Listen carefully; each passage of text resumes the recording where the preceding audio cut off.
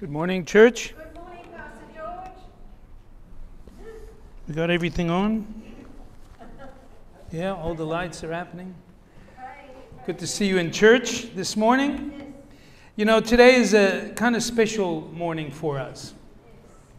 And it's special because we are officially celebrating Liz Lanini's miracle. And it's not because it's the only miracle that we've seen in this church. In fact, over the last 20 years, we've seen God move in people's lives. We've seen people be healed, and we've seen other miracles. But especially over the last 10 years. But what we've never done is kind of like recorded the before and after of a miracle. And I think it's important to do that. Because, you know, it's easy to forget.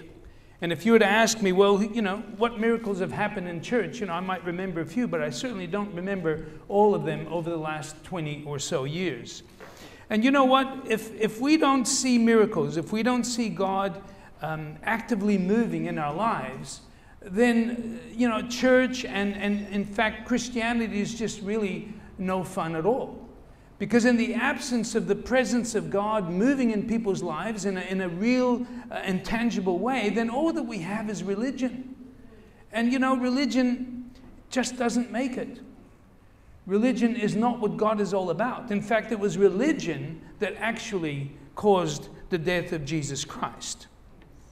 And so, in the absence of the presence of God, in the absence of God working in people's lives, then that is all that we have, religion. And I want more out of my faith than that. And so this morning, we're celebrating something that God is actually doing all the time.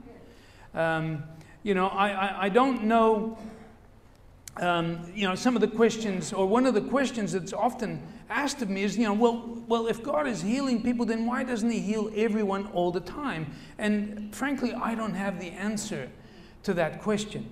I do know that some people get healed and some people don't seem to get healed. And I think there could be reasons for that. You know, there's some obvious ones that we can maybe make a note of. But one thing is certain, God is sovereign and He actually doesn't owe us anything. We need to remember that. You know, God has done everything for us in terms of coming down, taking on human flesh, and then sacrificing His life on the cross so that we can be forgiven of all of our sins. Why did God have to become man and die for our sins? Because God could not die. You know, you couldn't kill God, and so He had to take on human flesh and then willingly sacrifice Himself, and that sacrifice that He made is enough to have God forgive us of our sins. And so that was an awesome thing that He did for us, and beyond that, He actually doesn't need to do any more. And so I think that when He does heal us, it's just a bonus, and it's awesome when He does do that, as He has done with Liz. You know, I have always believed in healing. My very first healing was 4 days after I got saved. I didn't even know what was going on. I didn't even know what I got myself into. But I remember going into this meeting at 1 o'clock in the afternoon, and there was a whole bunch of old people, because that's what they do at 1 o'clock in the, you know, in the afternoon when they're not working. They go to meetings, you know, or whatever. But anyway, I was there with Bernie. Bernie took me along. And an evangelist by the name of Bill Sabritsky was having words of knowledge for people, and he would point to someone and say, "There's someone here with something wrong with your neck. You know, would you come forward?" And so someone would stand up. And there's someone here with a bad wrist. You know, would you stand up? And people were reacting, and I'm thinking, I wonder what he paid them to do that. I kid you not. I was thinking that.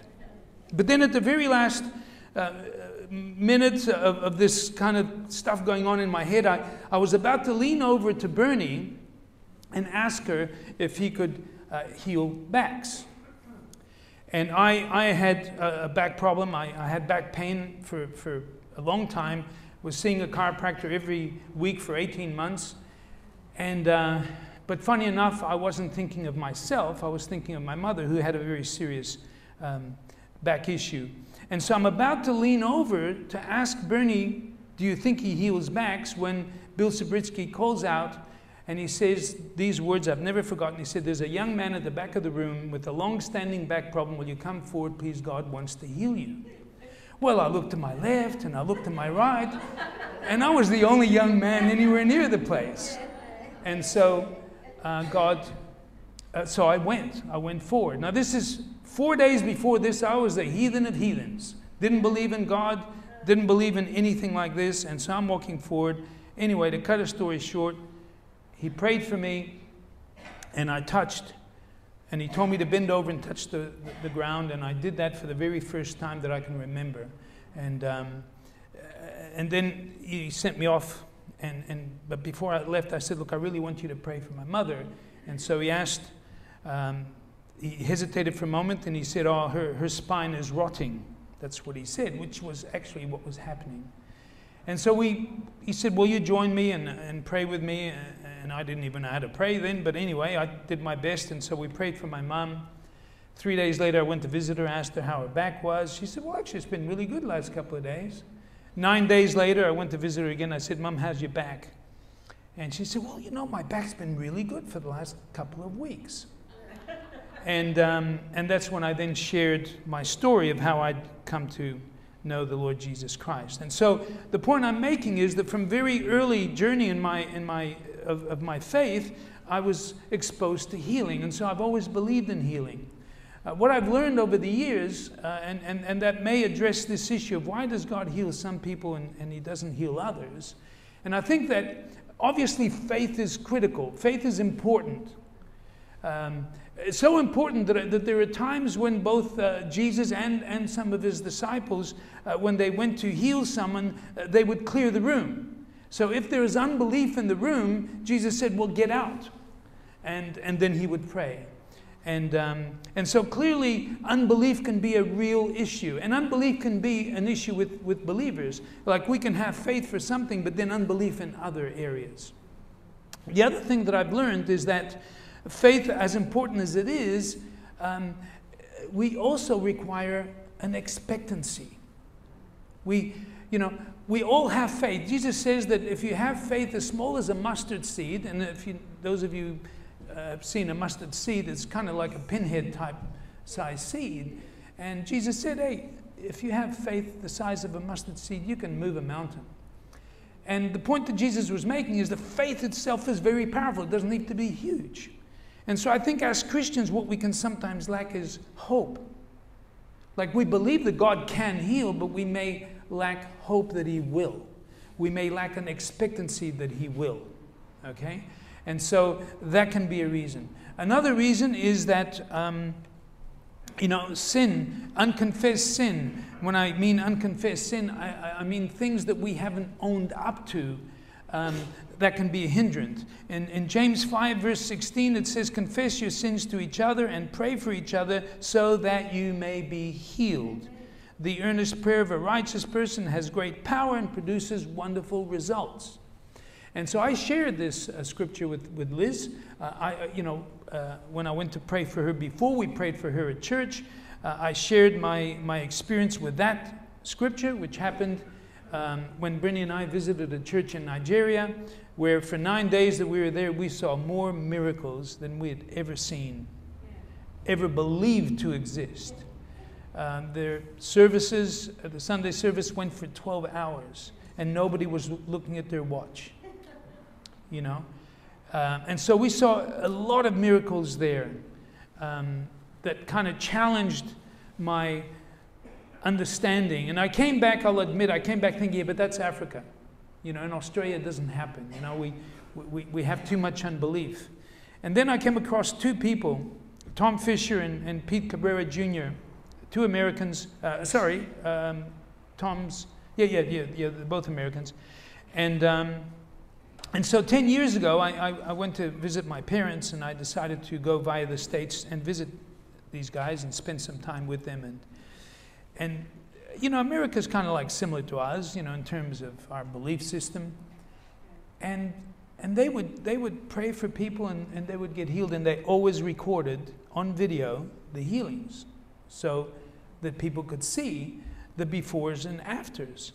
And I was really challenged, and I showed this to the church back in 2013, I guess, I think it was, a video of Pete praying for someone, and he prayed for 32 minutes. Now, I've never seen a pastor pray for anyone that long. I'd never prayed for anyone that long. I never heard of anyone praying for anyone that long. And the reason that Pete kept praying is because Pete had an expectation. And when the man wasn't manifesting his healing, he just kept praying because he couldn't understand why he wasn't healed. And that really challenged me. And what challenged me wasn't Pete's faith, because I have faith. You all have faith. If you're here today, most of you, if you're saved, you have faith. And you have faith because, you wouldn't be saved without faith. And so, but I was really challenged by his expectation. And when the man didn't manifest his healing, he thought, well, something must be wrong. Because he expected the man to be healed. And I was really challenged by that. And sure enough, 32 minutes later, the man was healed. He walked into his soup kitchen. Pete ran a soup kitchen at that time. He couldn't even take his jacket off. He was in so much back pain. He walked out of there completely free. And so that really challenged me to deal with the expectation. And from then on, when I would pray for someone, I would pray with an expectation. I always had faith,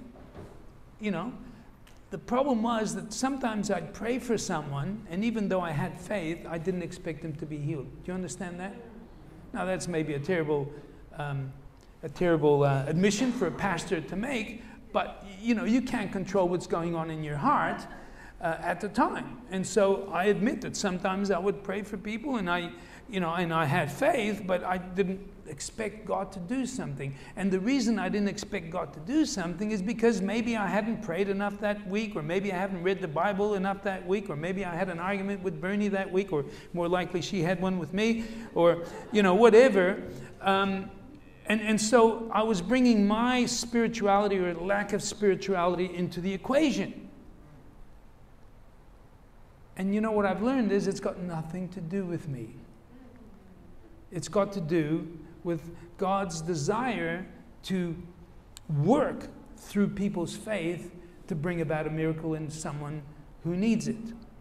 And so once I learned to take myself out of the picture and recognize that all I needed to do is to understand that I am simply an ambassador of Christ, I'm a mouthpiece of Christ, and therefore when I pray for someone, it is not me, it's not any power that I have, because I don't.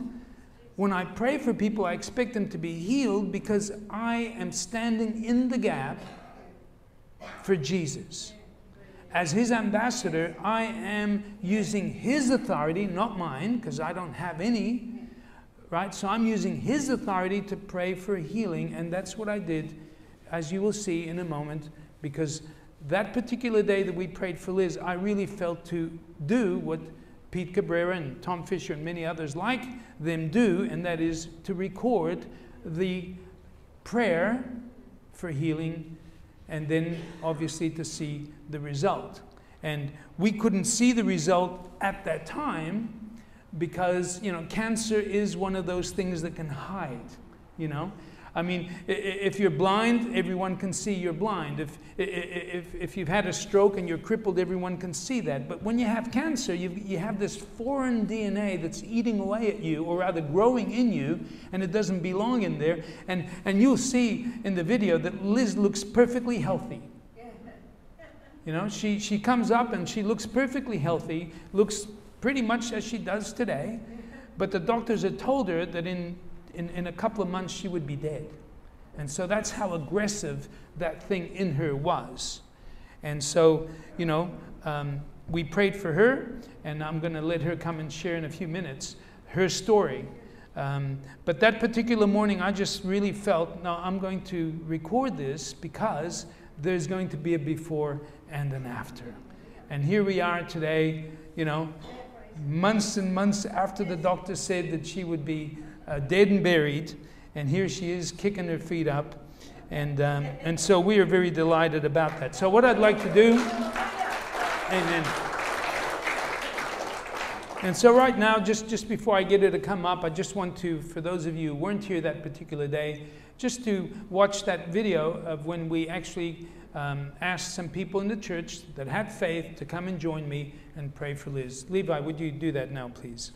So Liz, would you come up, please? Now, you know, Liz has just been so awesome. I consider her a real godsend to us. But Liz has been given a very negative and life-threatening report from her doctor. And therefore, I believe that this morning we have a need for faith because my sister needs a miracle. And the reason I read that scripture to you from Corinthians is because if anyone in this place right now feels that you are being given that gift of special faith, as the NIV puts it, the NLT doesn't call it special faith, but if any of you have noticed that you really sense this gift of faith, then I want you to join me. Don't come just for the sake of it. If you do feel that, then I want you to come and join me, because according to the scripture I just read from Corinthians, there is times when God will give one of you something that he doesn't give someone else. And so if that's the case, then I'd like you to join me. If not, then I just want you to just pray, because the corporate combined prayer has power as well.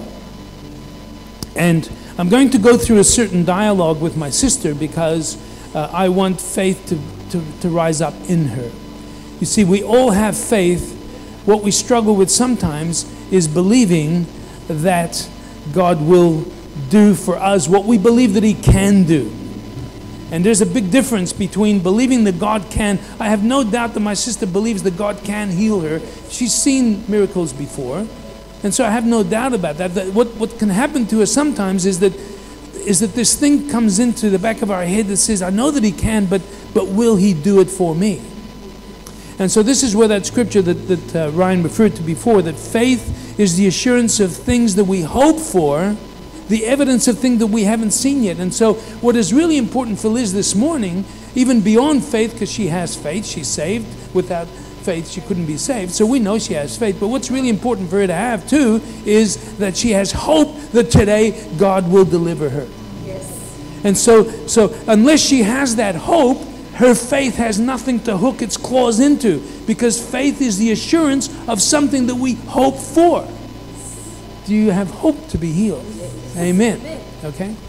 The other thing that I want to talk about is that we have been called to be ambassadors of Christ. And so this morning, I stand here as an ambassador of Christ. Now you should also, maybe you don't have faith for that. I have faith for that. And so when I pray for her, it is not me doing the praying, because I have no power.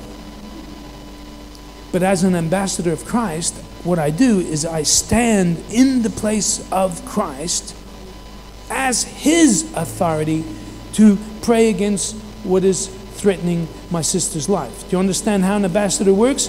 Right? If our Australian ambassador in the States, if he goes and talks to Biden, then it's as if Albanese is talking to Biden. And so when I speak against this thing, it is as if Jesus is speaking. That's what I believe. Okay? And since that switch turned on in my head, then I have seen a lot more miracles.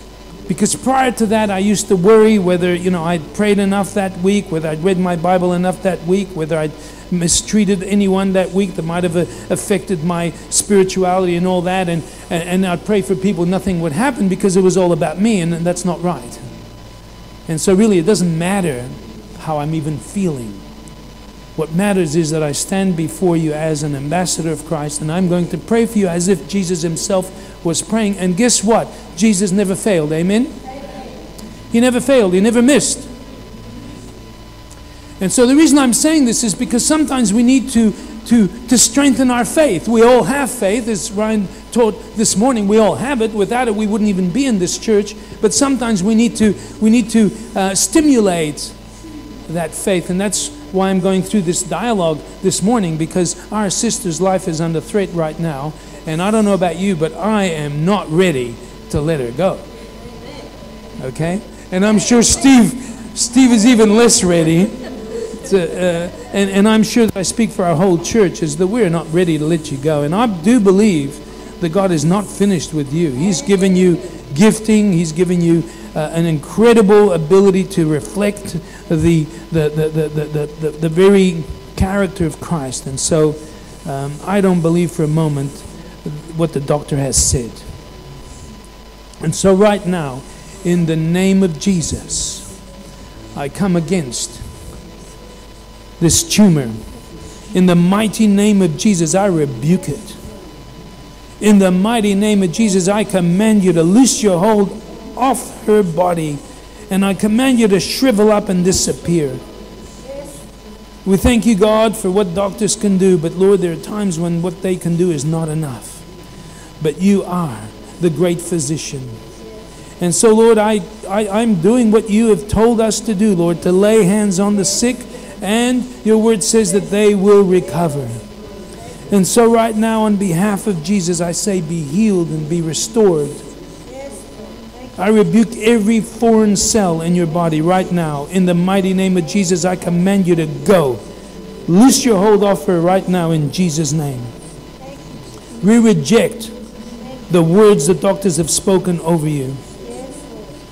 We take them off you now. And we pronounce you healed and restored in Jesus' mighty name. Every foreign cell in your body right now, I rebuke in the name of Jesus, and I command it to go. I command them to shrivel up and die and disappear. In the mighty name of Jesus, be healed. I pronounce you healed in the mighty name of Jesus. Not by my power, but by the power of the Holy Spirit, I pronounce you healed and restored in Jesus' mighty name. Tumor, go in Jesus' name. Tumor, shrivel up and disappear in Jesus' mighty name. Lord, let your glory defy the doctors. Let them, Lord God, be astounded and bemused, oh God, and confused. Let their, whatever, Lord God, let your glory be displayed, we ask in Jesus' mighty name. Amen. Amen. Amen. Amen. Thank you, Lord. Thank you, Lord. So that's how we did it. At that time, I believe that God started the miracle. But it was a little bit after that we found out it had happened. So Liz, why don't you come up now and share with us?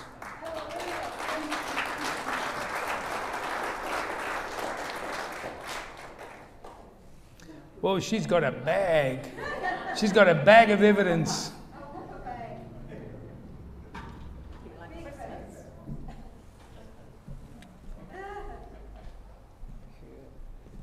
Now, if you want to advance the thing, just press that button and away you go. Thank you.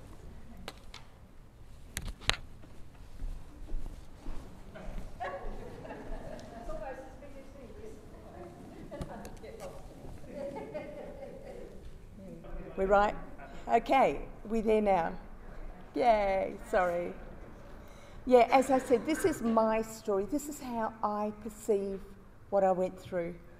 I know for my husband, for my kids, for my friends, we all went through it slightly differently, but this is my story. And it started on July 16th last year. It was my birthday, and we were staying with friends up at Jimboomba. I had a rotten sore throat and sore ear, and I had some antibiotics, so I got straight onto those, and I kept going, gee, my throat's sore. I've learnt a lot. If I said to you, where's your throat? You say you've got a sore throat, would you sort of point here? This is your throat, this is your neck. I've learnt a lot. Later in that day, my daughter from Melbourne rang with the most wonderful news to say that Ava Elizabeth, named after Nanny, had been born. And I went to scream, I went to Yahoo. There was nothing because of this silly sore throat. And tears were coming down my face because I knew that our little granddaughter had been born. When I got home, the throat didn't get any better, so I was in the days of telehealth and COVID, And my doctor sent me another script. At the end of that one, I asked for another one. He said, no way. And so he made me go in, and he felt my throat, and straight away he said, that's not a sore throat, that's thyroid. And he said, to be honest, I think it's a tumour. And I thought, wow, that sort of went from a sore throat to a tumour pretty quickly. And he said, I actually think it's a cancerous tumour. I thought, oh, don't hold back. Yeah. So that very day, we went straight down and had the first CT scan, ultrasound, and yes. So then I had to have the fine needle aspiration. And he started putting the wheels in motion to get me into the hospital system, because it takes time. So we decided to fly down to Melbourne and meet wee Ava and our little grandson Ryan. He was 18 months by then. Nothing was going to stop me not seeing her. And the appointments were going to get started. The day we came home was the 23rd of September. Today's the 24th, so just a year. And we met with the surgeon at Robina. That was the first person we had to go and see. He looked at my paperwork and he said, no way am I touching this. He said, this is way out of my league. And I'm thinking, okay, a bit scarier than I thought. And he sent me to Dr. Rutherford, who is the top surgeon at the Gold Coast Hospital. Dr. Rutherford has only in his career done 3 anaplastic thyroid cancer operations. That's how rare it is. There are 4 types of thyroid cancer. Lots of people say, oh yes, I know someone who had thyroid. This is anaplastic. 1% of any thyroid cancers is anaplastic. And the prognosis is 3, at the most 6 months of life. How do you react to that sort of news? How would you react to that sort of news? I was sitting in my massage chair one night, in the middle of the night when I wasn't sleeping, and I decided to work on a mantra with God that I could say over and over again to myself. And I decided with God that I would take the vulnerable pathway of sharing my journey as it happened. And I strongly believe that vulnerability isn't a weakness but a strength. And I believe that people can be at their most vulnerable but still be tenacious and show courage at the same time. So I promised God that I would keep my heart soft towards him. I would be just so in love with my family and friends, that I would really respect my doctors and the nurses, that I would tell anyone my story, anyone who'd listen, and there's a lot of them out there that have heard it. And if God chooses to heal me, then I would, before surgery, then I'd go, then came the morning, the shadows vanished before the sun, death is lost and life is won, because morning has come. But if I needed surgery, I'd say through it all, I've learned to trust in Jesus and I've learned to trust in God. And if I wasn't well, then I'd go, his eye is on the sparrow and I know he watches me. I would regularly quote to myself a verse, John 10:10, I've come to give you life abundantly, or as I heard it preached one day, life in full colour. And that is me, because I love my colour. And the other one, Philippians 1:21, for me to live is Christ and to die is gain. I declared that I was living with cancer and not dying of cancer. This is all within days of hearing that I was not too good. I resigned from the Body Corp where I was at Meadowlands. I just resigned from Kids Church and every other commitment I had, because I realised that I was in for the fight of my life. But this one thing I know, God was still in control. So I had a PET scan, a CT scan, a contrast scan, an endoscope, a gastroscopy, 10 appointments in the first 2 weeks. And as I lay on the treatment beds, I rested in the promise that God knew what was happening and that he was with me. Some of those machines and tests are very daunting, but I chose to be grateful for the quiet time, and I lay on those flat board beds, being scanned for lengths of time, having tubes with cameras put down my nose and all sorts of lovely things. And when I went in for my gastroscopy, there were 3 anaesthetists, and I said, bit of overkill, boys, because I like to joke when I'm going in for surgery, because I do, why not? And they said, oh, it's just in case you choke. And I went, okay, right, we've got you. So they knew a bit more than I did. So while I was lying there, I worked on my Christmas list. I decided on the Christmas menu, right down to the cranberry sauce. Don't waste time. Our daughter Vicky and baby Ava flew up to be with us when we met the surgeon for the results of all these tests.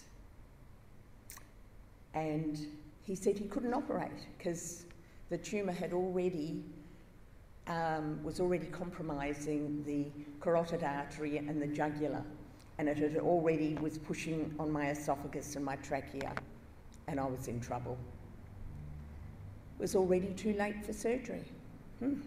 Gee, I thought that was going to be the solution. So that's when I asked the doctor's prognosis, and he said, because I was feeling really well, other than a bit nervous, I was feeling okay. And he said he doubted I'd make it to Christmas.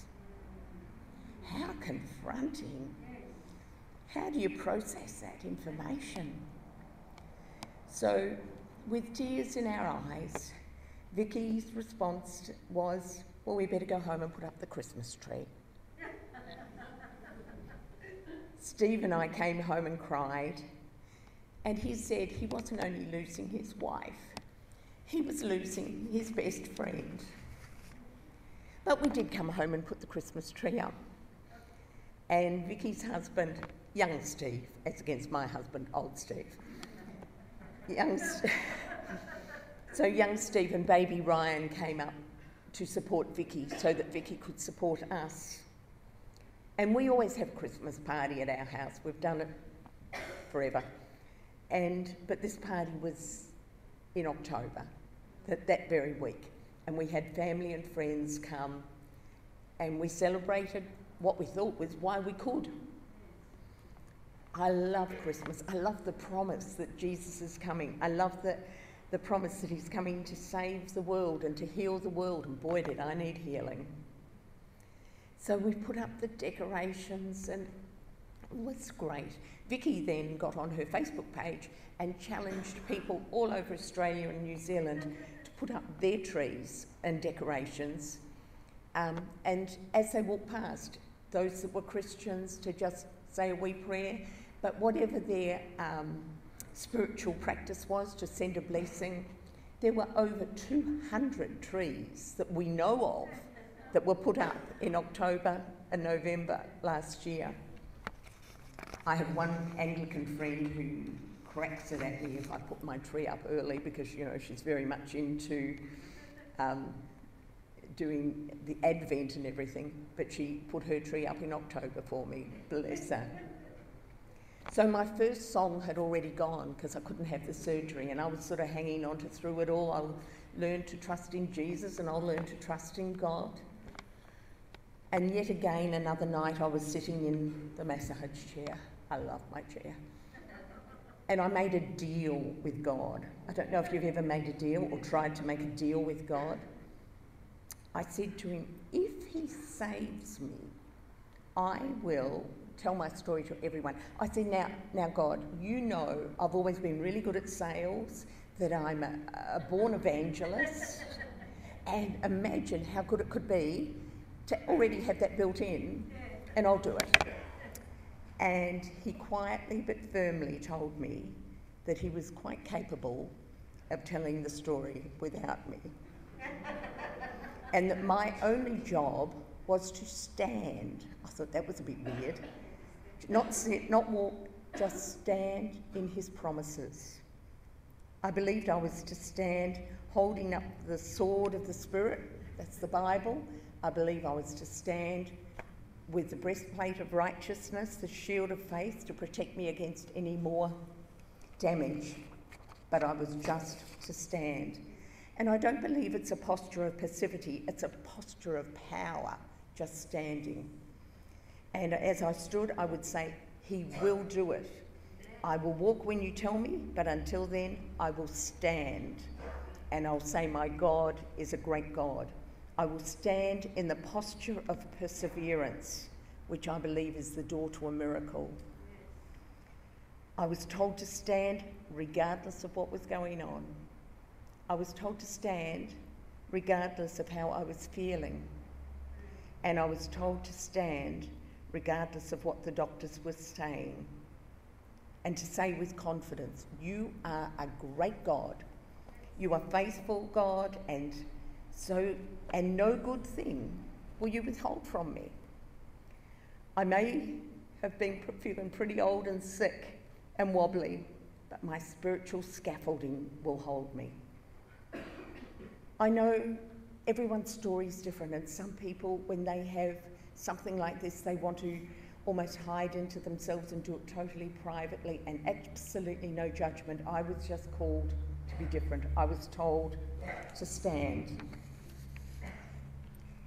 Now, where's my little button for photos? Oh, not that one. Keep going. That's not the first. That's the one. My son Andrew. Oh, wonderful, wonderful gift. He arranged for family photos. How amazing. We thought this was going to be the last family photos we ever had.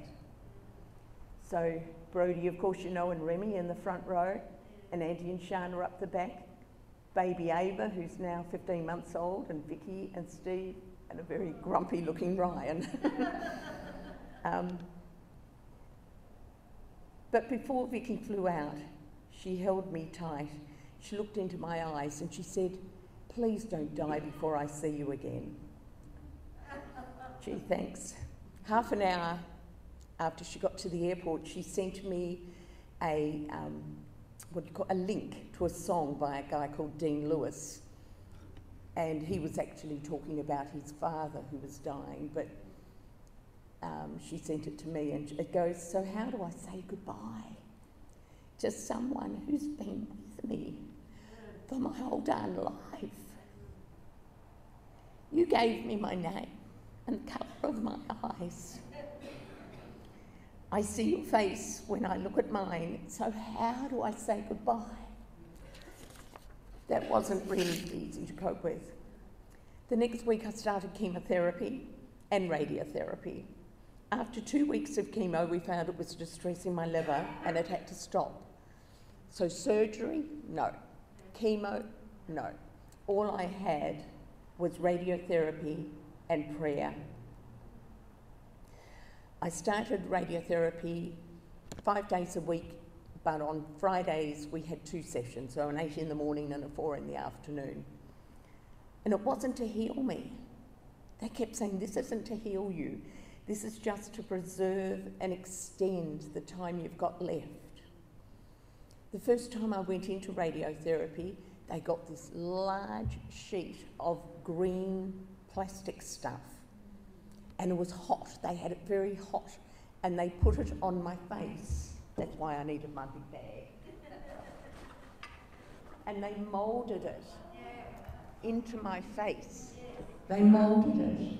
And every time I went in for radiotherapy, they had this. And you can see the clips. They clipped me to the bed. I could not move. Sometimes they'd say, "Move your nose," and you go, "Yep, that's right." They had it so tight. The first time it was still really hot and they're fanning it like mad until the mould set. So the second time I went, and there it was with the clips on it. I always knew it was mine, had my name on it, but it also had lipstick on the inside, so I knew it was mine. I was also sent to the palliative care team. They wanted my enduring power of attorney. They wanted my advanced care directives. We spoke of where I would prefer to die, at home or in a hospice. Then when I was with the oncologist, I asked how would I die? And I'm not going to tell you, but he very, very graphically told us. More tears when we got home.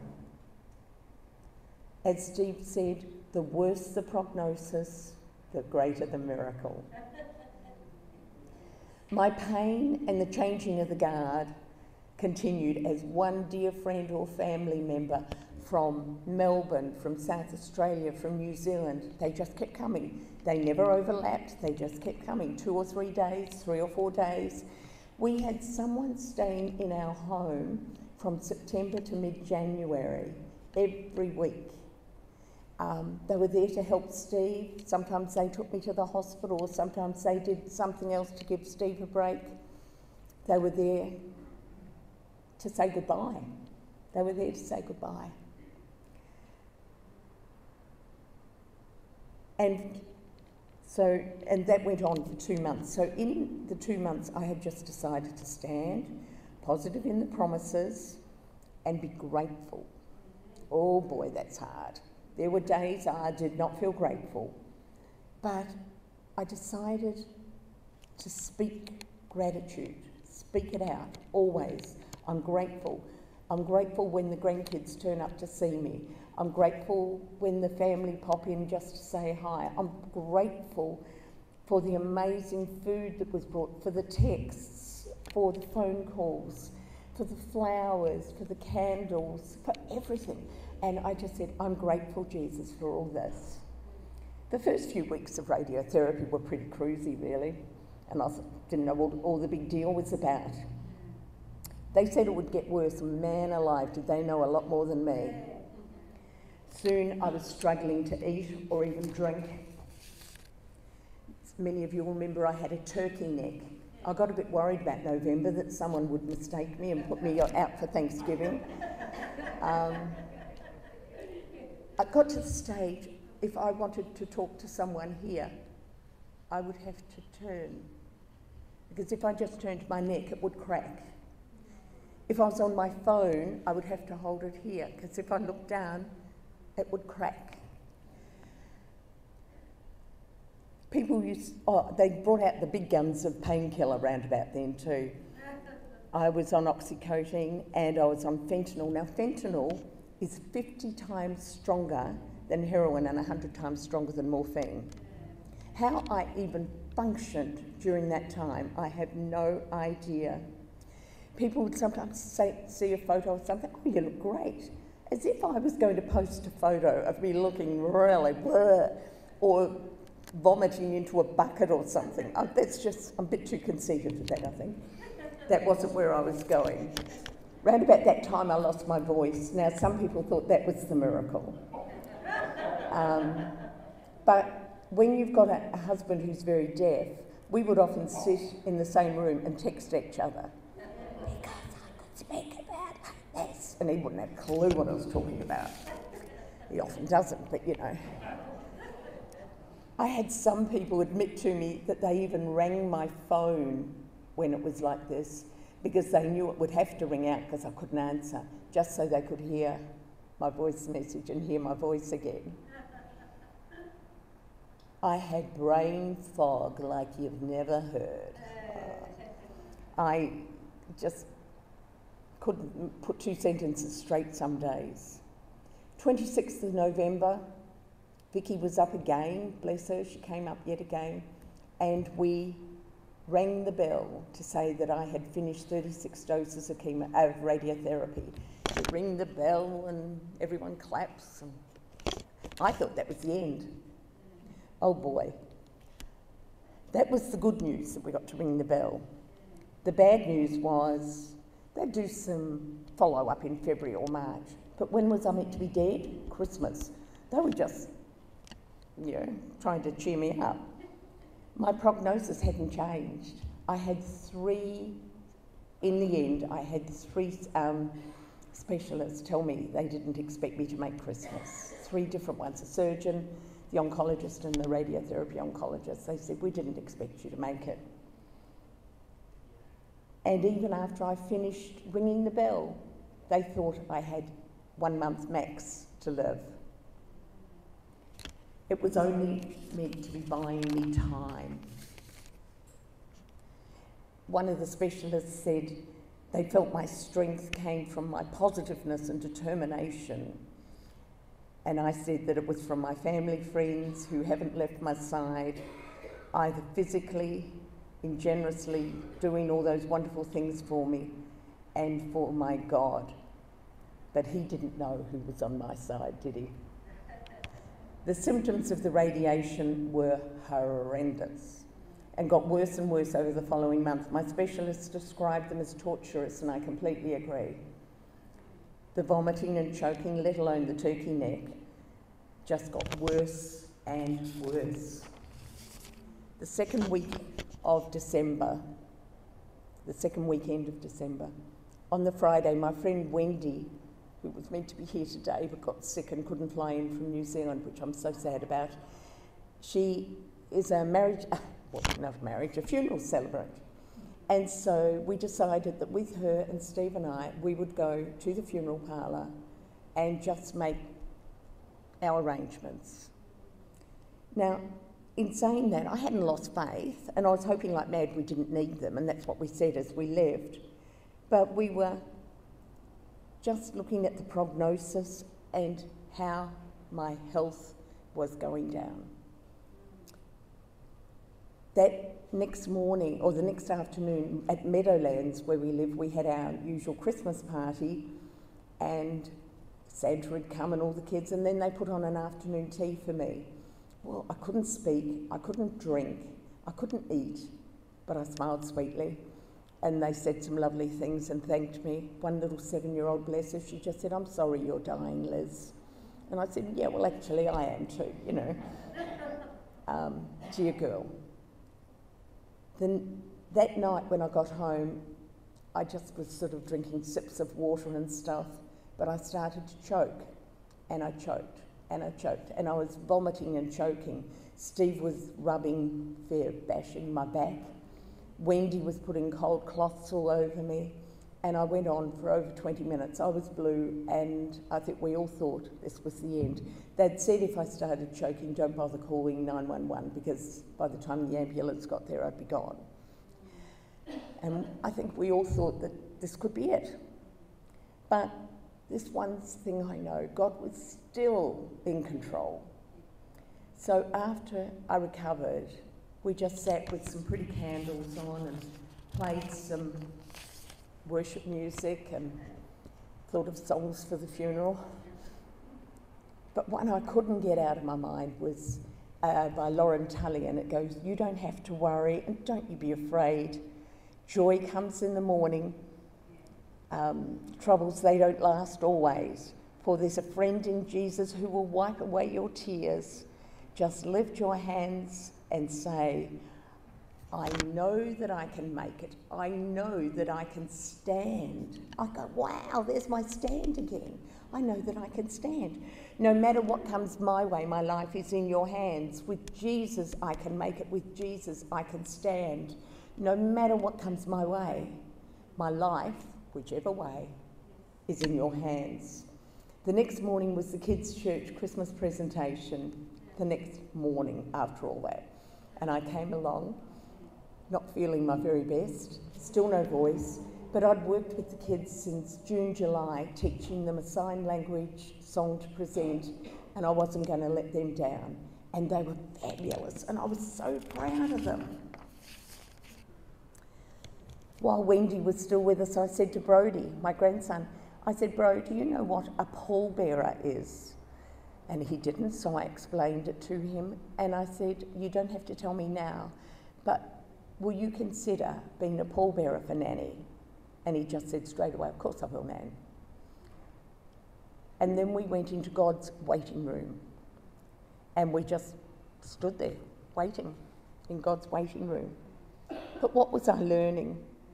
I was learning not to listen to people in the grandstands who offered their opinions, but to be supported and carried by those on the battlefield in the arena with me. I felt it was like a guard of honour, those who stood both sides of me and just held me up as I wobbled.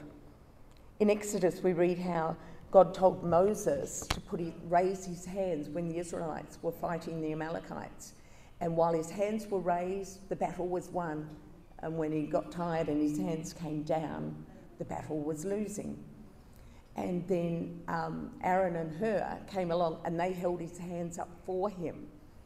And there were days when my family and friends were like Aaron and Hur, not physically holding my hands up, but they were the ones that were my guard of honour, who held me together as God was winning the battle to heal me. What battle are you fighting today? Might be health, might be something else. Have you got a battle you're fighting? Who's out there holding your hands? I told Pastor George I had 29 pages, but not to worry, they were in print 38, so that I didn't have to put my glasses on. On Christmas Eve, when the family arrived for Christmas, obviously, for Christmas Eve dinner, little Remy came up and she said, "Where's your turkey neck gone, Nanny?" And I said, "It's there," because it was there in the morning, and it had disappeared on Christmas Eve. That night at dinner, Remy said grace, and firstly she said, "Jesus, I hope you're as excited about tomorrow as I am." Being a 7-year-old, Christmas is a big deal. And then she asked Jesus to give me my voice back. And I'm thinking, oh, okay.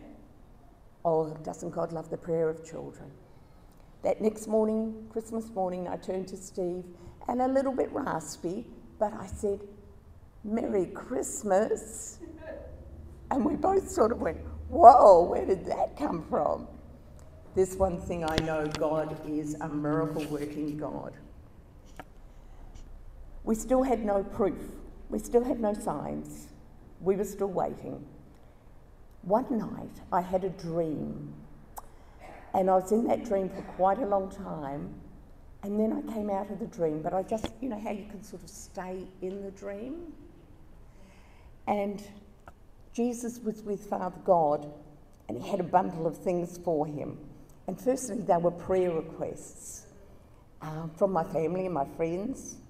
And one was a request from the high priest in Thailand. Friends had been over there and they'd gone to see the high priest and asked him to bless me. And God replied, "Oh, I haven't heard from him in a while." And so the requests kept going. One after the other, Jesus passed on the requests from these people who didn't necessarily know God or not know him as we were experiencing him, but asking him in their way to heal me. Then God asked Jesus about a small box he was holding. Prop 2.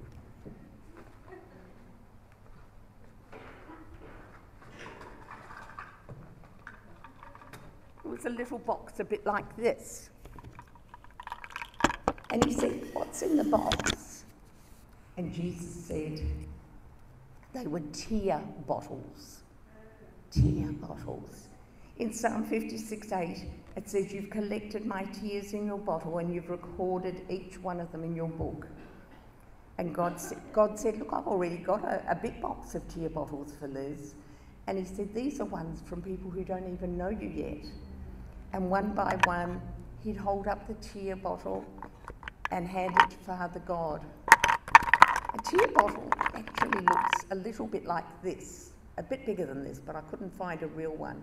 And what people used to do, you know when you try to put your mascara on, they've got these funny glasses that you can flip one side down so you can still see what you're doing? I've seen them advertised, I don't have them.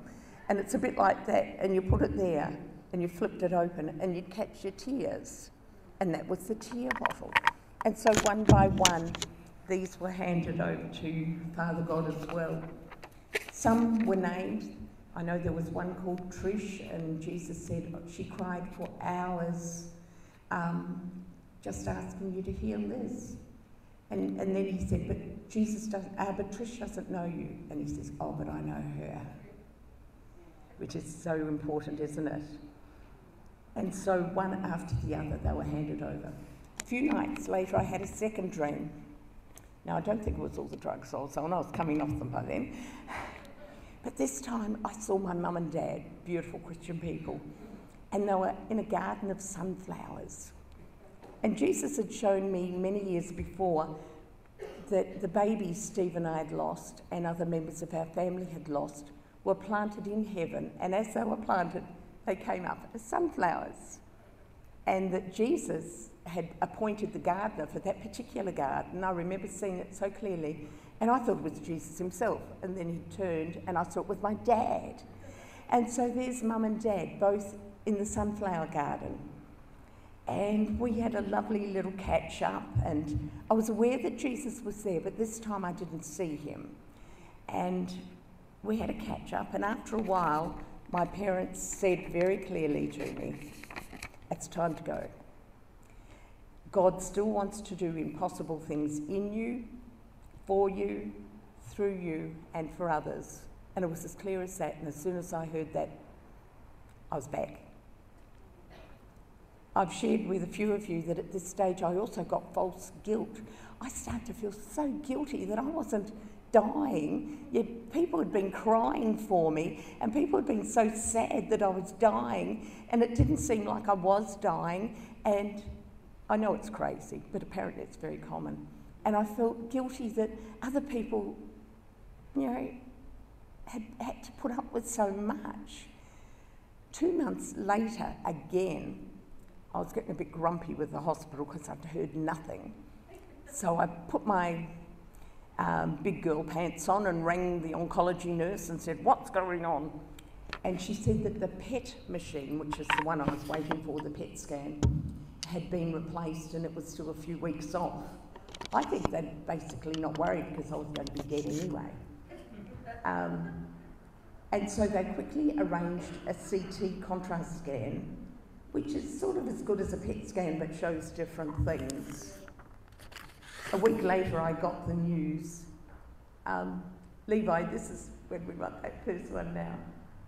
That was what we had seen on the first PET scan. That read, that's my cancer. Okay? And what's the next one, Tudor? The one on the left, it's gone. A few little bits of green, which they think are scar tissue. When they've tried to do a fine needle aspiration into them, they said it was like a rock, which is, likely to be scar tissue. Isn't that, there's your miracle. That is your miracle. Mind you, each time they did a scan, and scans all look the same to us, I said, just tell me there's no baby there. But it's just amazing, isn't it? The specialist, when he showed me that, he hugged me and he said, if anyone could do it, you could. And commended me on how I'd always told him that I was expecting a miracle. But this thing I know, my God, Jehovah Rapha, Yahweh Rapha, the Lord who heals. We were so grateful for the news, but a little bit overwhelmed and found it even hard to enter into the full joy of it at that stage. I had no doubt that your prayers were like spiritual scaffolding, keeping me safe, and that God was using the doctors to remove my cancer. Some days were easier than others. But the aftermath of this blooming treatment was so rough. My Christmas tree was still up. We're in March now. And I kept it up. Eventually, we removed the baubles. I asked some of the ladies from church to come and we removed baubles. And then my Facebook friends said, yes, I'd like to remove a bauble. And each one who did, they had to tell me something, not necessarily about me, that they were grateful for. And we ended up with a bare tree. And I left that tree, it was just before Easter, and I thought it was appropriate that I had a bare tree just before Easter. And I wanted to wait till the scan results came in again. So another CT scan were done in May. Again, the results showed no mass, no metastasis, and only those green markers. And they just said, well, it's crazy, but you're not meant to be here. The surgeon, he just I think he gets a bit grumpy at me sometimes because I'm meant to be dead. He keeps saying, "What are you doing?" You know. He contacted his colleagues in Brisbane, and they said, "We have no answers. No answers." Pastor George had been asking me to share my story for a while, and I kept holding back just in case. What happened if under the green mark there was cancer? I didn't want to embarrass or make a fool of God by saying I was healed and then I wasn't. But he and I had another one of our sanctified discussions about this time, and he clearly told me that if at some later stage it returned or metastasised, that it didn't reflect on today's miracle. This is my miracle now. So over the last month, yet again, just now, I've had another lot of CTs and PET scans, and the photos are the same. Nothing is showing. So through this time, life has taken on a new meaning. The old normal is gone. Things are now meaningless compared to my deep appreciation for my family, for my friends, for my church, and of course for Jesus. Perspective took on a whole new meaning. I really looked at what matters in life. Family and friends are my lifeline, absolutely. And a few things I've realised is that the God in the good times is still the good God in the bad times, and the God of the day is still the God of the night. I realised in all this time, I never saw God's back. He was always looking at me. He never turned away from me. I realised that the sweetest miracles have usually bloomed out of a hard season fertilised with tears, both mine and yours. It wasn't the longest illness by far, but I decided to do it with you. Somehow Jesus thought I was strong enough for it. I'm so grateful he had such a high expectation of me. But today, as every day, is a fresh day. It is so good that it is a good day because God has made it. A day full of possibilities and hope. I'm back on body corporate, I'm involved in the community, having fun with family, friends and the grandkids. I still have doctor's visits and tests most weeks. And this is the journey to date, the story of my miracle till now. A miracle that is also your miracle, because you walked through it with me. Thank you for being part of God's miracle in me. I don't know what the future holds, but I do know who holds the future.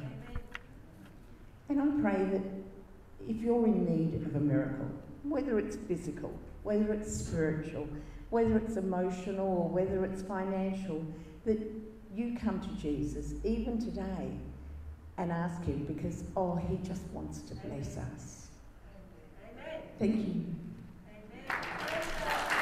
It on the wall. Amen. God bless you, Liz. Awesome story. Amen.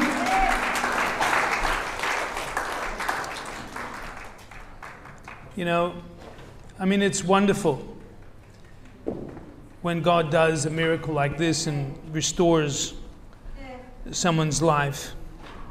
You know, but the real miracle is that if he hadn't healed Liz, we would have been grieving. Steve would have been devastated. We would have missed her terribly, but she would have been partying like crazy. Because that's what faith in Jesus does. It guarantees us an awesome afterlife. And the Bible tells us that we can't even imagine, and some of us are very creative, but the Bible tells us that we can't even imagine what life is going to be like in the presence of God in his homestead. Jesus said he's gone to prepare a place. Now, clearly, it wasn't time for Liz to go into her heavenly home. And, I am convinced that as long as we live in this world, stuff happens. Accidents happen. Disease can come upon us. But, it is God who determines when we go. Amen. And I know that there's times when we have lost friends and family. And I know that we've only lost them, and I'm referring to Christians, we've only lost them because God wanted them home. Too bad for us, but a blessing for them who have gone. So from our perspective, Liz, we are delighted that God has decided that it's not time for you to go, because I do believe He has a plan for your life. I do believe that you coming to this church was going to be a blessing, and it has been. And so we're very grateful for what God is doing, has done, and will continue doing in your life. Now, for the rest of us here, this is what Christianity is like. It's about having God involved in our lives. And the healings of miracles, the miracle of healings and so on are awesome. But you know what? God is doing miracles in our lives all the time by changing us. Some of us were trapped in some behaviors that were not normal, that were quite dysfunctional. Some of us were drug addicts and we couldn't stop. Some of us were, not nice people, hurtful people, and yet we come into a relationship with God, and God just changes that. And the promise is that He will make us a brand new creature. And so God is able to do the miracle of changing who we are, as He's done to each and every one of us here who profess Him as Lord. And so if there's anyone here, and there's some new faces here I don't know, so I don't know your story, I don't know where you're from, or maybe you came here just by chance, or maybe you came here because you knew that Liz was going to be sharing her story. And so I don't want to miss this opportunity of giving you an opportunity to do what Liz did some years ago, and that is to surrender her life to the Lord Jesus Christ. And then live out the rest of your life with Him involved in your life. To do whatever needs to be done to help you live life better, because that's what Jesus does. He doesn't guarantee a safe passage in terms of not having to deal with the things that Liz dealt with. It was pretty gruesome. It was gruesome for all of us. I was fighting between having faith that she would recover and having fear that she wouldn't, And so, we all go through these struggles. Stuff still happens. But one thing we must remember is that we have an awesome destiny to look forward to. We have a home in heaven that Jesus has safeguarded for us, that no one can take away from us. No sickness, no disease, no accident can take that away from us. And so if there's anyone here who maybe has been sitting on the fence for a while, maybe you've heard Liz share with you before, maybe you've heard someone else share with you before, and like me for 3 years, I've just kept saying, no, I'm not ready. Maybe you're ready today, and if that's you, I'd just like you to just give me a quick wave of your hand so I can pray for you. If you're ready to commit your life to the Lord Jesus Christ and have Him come and be a part of your life from here on, not just because of the wonderful destiny that you will be assured of having, but also just so that you can do life better now with God in it. And so if you're ready to do that, just give me a quick wave so I can pray for you. Anyone else? Awesome. Welcome, sister. I'm going to pray for you in a moment. Anyone else? Another one? Okay. Amen. All right. Now, those of you maybe you're too shy to put your hand up. I know what that's like. I did that for 3 years. I just welcome you to just say this prayer after me, because becoming a Christian is the easiest thing that you can ever do. Staying a Christian is not always easy. You know why it's not always easy? Because sometimes it's so much easier to make the wrong decision. It's so much easier to do the wrong thing. And so if anyone ever tells you that, those who want Jesus as Lord are just weak people who want a crutch to lean on, let me tell you, it is not easy being a Christian. It's easy becoming one, but staying one means that we have to make choices that we would otherwise not want to make. Right choices I'm talking about. And so if you're ready to do that, if you're ready to become a Christian, then just pray this prayer after me. And the rest of us can join in as well because it won't hurt. Dear Heavenly Father, I thank you that you loved me so much, that you sent Jesus to die for me so that my sins could be forgiven. And right now, Lord Jesus, I ask you to become my Lord and my Savior. I commit my life to you. Give me your Holy Spirit so that I can, with His help, honor you in the way that I live. And I ask you this in your precious name, Lord Jesus. Forgive me my sins. Save me and prepare that home in heaven for me. In Jesus' name, amen. It's as easy as that. And so if you're online and you've prayed that prayer, then please contact us, find a church, and join the family of God, because this is a journey that we begin from this day onwards. Amen. Well, God bless you. Let's sing one more song, and we'll do that together.